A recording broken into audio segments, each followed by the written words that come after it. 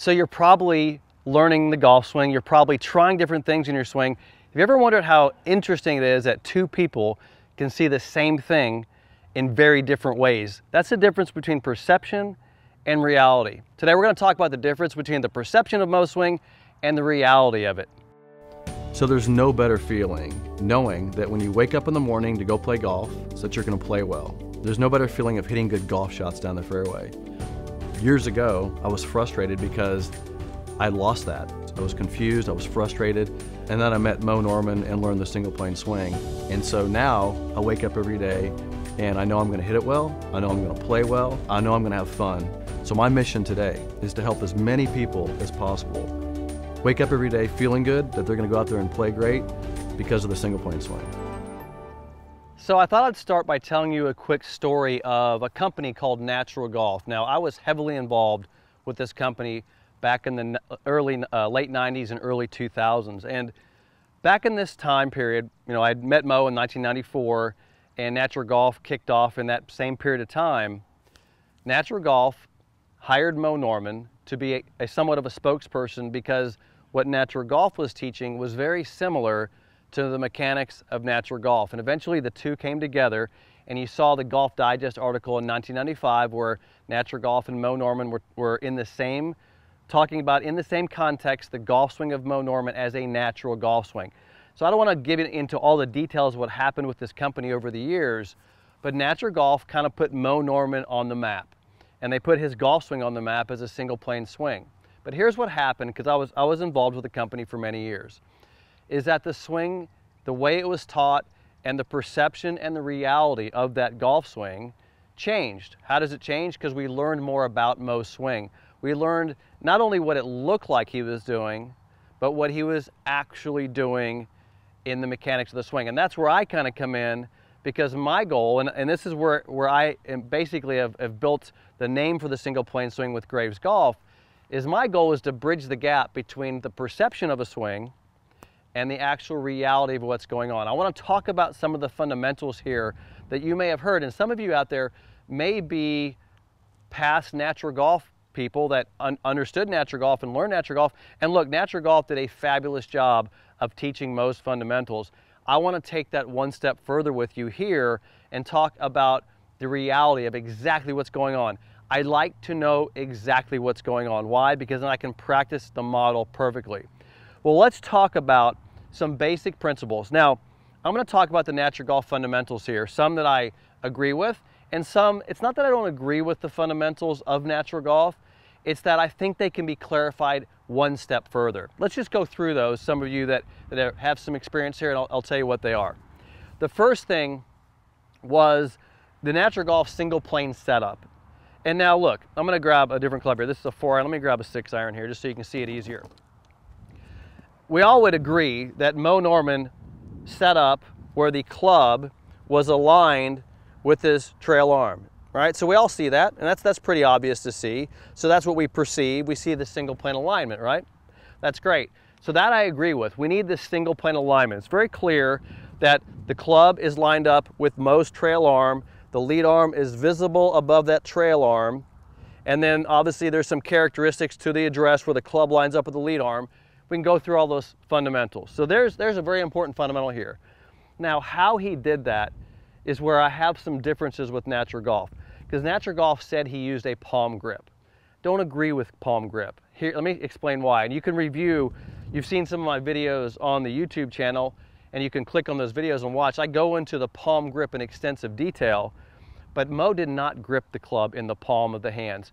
And I know what you're going to say to me. You're going to say, well, Todd, I watched this video. Moe talks about the palm of the hands. Yeah, Moe talked about it, but this is where the perception and the reality come in. I'm going to show you where Moe gripped the club, and you watch him from this point forward, and you're going to see this. So when I grip the club like this, and I can use 10-finger or overlap. I want you to look at that for just a minute. 10-finger or overlap. Do you even see a difference there? 10-finger, overlap. Tiny bit of difference. All right, so it's really not, I'm not a fan of 10-finger, to be honest with you. I like to overlap, but both grips work. Now, what you're not seeing me do here is change the rotations of my hands. So what I don't want you to do is get this thing where you're holding it in this palm of the hand here. that's where you run into problems. So let's just go through here what I look for in the proper address and how I create the single plane. Now, there's a lot to this. I could probably spend 30 minutes. Matter of fact, I got a golf school starting tomorrow, and I'll spend 30 minutes in that golf school getting people to have the ideal perfect alignment. Let me explain what this is. You can't just grab the golf club. See, this is where the perception, the reality, this is where it gets mixed up. And if I could run up to the camera right now and scream at you, I would want to do that. And here's why, because this is so important to you getting this right, is that you can't just grip the club and say, I got it in the palms of my hands, I got it. It doesn't work that way. Here's the way it works. You have to get the body position to match the arm position in order to get the hand position correct. You have to get everything right. So let me face you, and we'll start like this. And what I'm going to do here is I'm going to face you. I'm going to produce the right address position. So I'm going to produce it from this angle. Then I'm going to turn down the line, and I'll be right into a single plane. So watch what I do. So the first thing that has to happen, you got to get the lead arm correct. Now, what's the function of the lead arm? What is the function of this arm?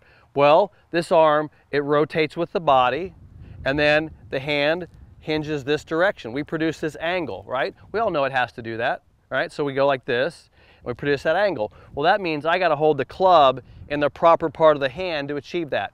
If I get the club too high into the hand, I can't achieve that angle, all right?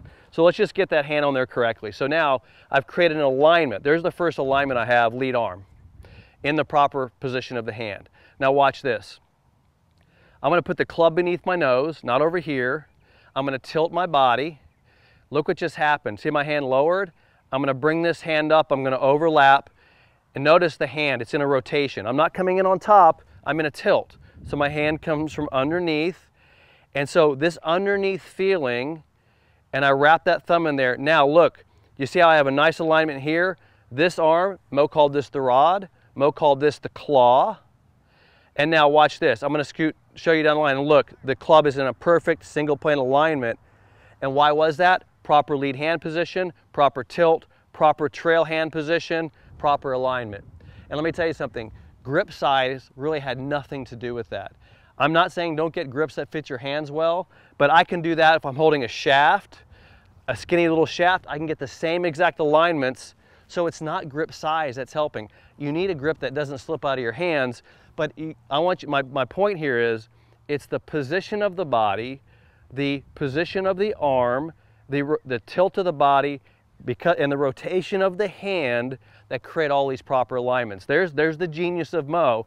But you see what I'm saying? It's not just about how you grip it. So I just produced a single plane address for you. Now let's go a little further here. So now that I have my single plane address position, which I think we'd all agree there's Mo at address, okay? Now, let's talk about some of the fundamentals that Natural Golf talked about. One of them was wide stance. So take a wide stance, part of the address position. What happened though, when you watch Mo hit balls, and you can watch plenty of video, he had a wide stance with a driver, but when he hit irons, he had a more narrow stance. So I don't necessarily disagree with the wider stance. However, I think the stance varies based on the club you're hitting. So see how I've refined this a little bit? I've taken this fundamental, Natural Golf said, take a wide stance, and I've said no, wide stance with a driver, and you got to know what club you're hitting to get the proper stance with the club you're hitting. Once again, refining that fundamental. All right, so wide stance. Another one was, and this is a big one for me, and this is what Natural Golf taught. They taught a fundamental called face the ball at impact. Okay, now, do I hate that terminology? I don't know, because here, watch this. If you look at me at impact, I'll do this from two different angles. I'm going to set up to the golf ball here in a single plane. I'm going to take it back. I'm going to come down. Now look at me at impact. I am facing the ball, right? I am purely facing the ball. I like that feeling. Matter of fact, I feel that way when I'm hitting golf balls. So my perception is, yes, I am facing the ball. All right. Now, this is the most important part of the video, so don't miss this part. Scroll right forward to it. Watch this. If I measure this, and I have measured this. So I go to my impact and I measure pelvis rotation and torso rotation. My pelvis is open 30 to 35 degrees and my torso is open 25 to 30 degrees. So my body's actually open, but I feel like I'm facing the ball at impact. All right, That's where it gets super, super complicated. Here's why. Because what people did when natural golf taught face the ball at impact, and if you're one of those guys, you know what I'm talking about. Here's what people did.